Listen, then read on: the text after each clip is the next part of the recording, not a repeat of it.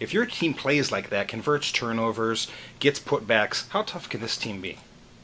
Well, we like where we're at. We kind of play where we play to our strengths. We're not the tallest team.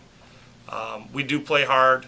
We have very good athletes. I mean, if you look at just some of their accolades off of a football field. Plus, when they have so much successes as a football program, when we get them back,